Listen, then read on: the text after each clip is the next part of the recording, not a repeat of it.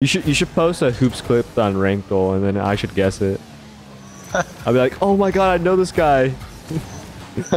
Your Rankdle videos are so funny.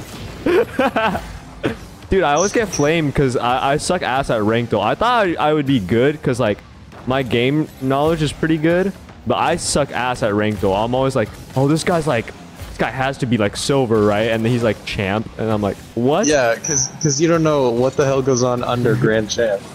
Yeah. Oh, nice, I went in. Big You have dubs. no idea. You have no idea the jungle that it is. Yeah, I'm like, oh, this guy's ass. It must be an ass rank, and then it's like champ. I'm like, what? I thought champs were decent.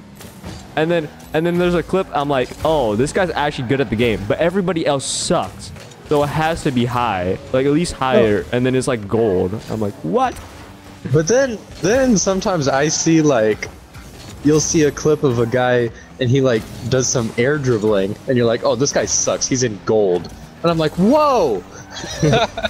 Wait, what? Really? Dude, maybe There's at least one of those. Dude, maybe I just suck at Rankdle, bro. Maybe I just gotta accept the fact that I'm probably like gold 3 when it comes to Rankdle.